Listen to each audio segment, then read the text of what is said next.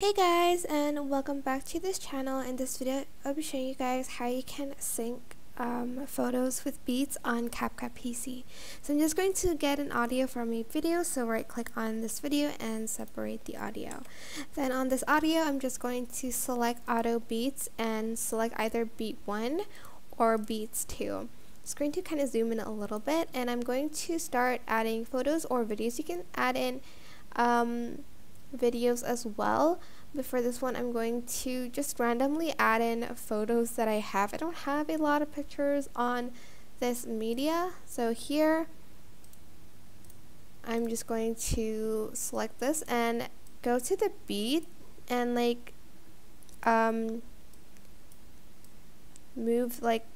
trim the video till the yellow part. It's not that difficult to do. Oh, all the pictures I have are in here apparently.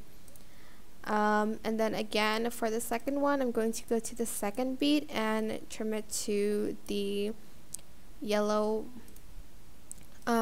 beat again, and again to all the photos. And that's basically how you can sync photos to beats on CapCut PC. Super simple, but I hope this tutorial was helpful for you guys.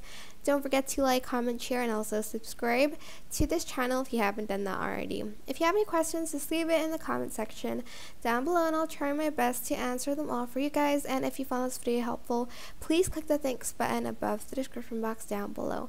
Thank you so much for watching. Bye!